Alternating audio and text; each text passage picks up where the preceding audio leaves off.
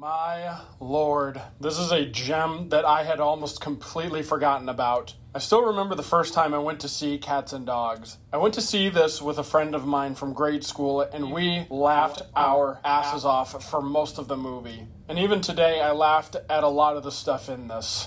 I think that Cats and Dogs is a really enjoyable movie. People today are probably not going to be as enthralled by it, but I think that for me, having grown up in the late 90s and early 2000s, I think that this is just a movie that is mainly funny to people like me who grew up within that generation. Other than Jeff Goldblum or whoever was playing the maid, the only good actors in the movie were the animals. The story is intentionally ridiculous and is hysterical as a result. I mean, the explanation as to why cats and dogs are enemies of each other was basically that cats used to enslave human beings in ancient Egypt, and then dogs came along and drove the evil cats out. I guess the person that wrote this movie is more of a dog person. And I think I have even more of an appreciation for Mr. Tinkles, who is one of the funniest villains I have seen in all of movie history.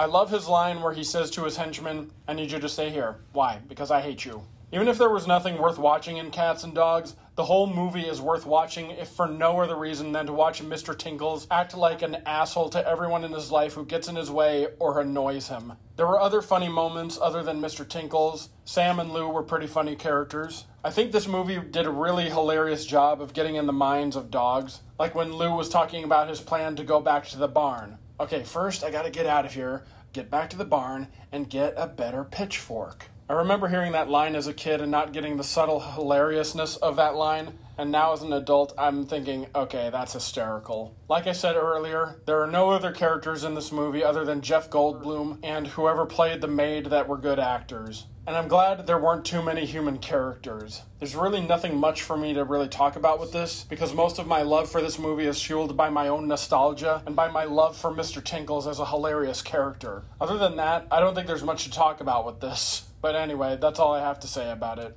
Cats and Dogs gets 4 stars out of 5.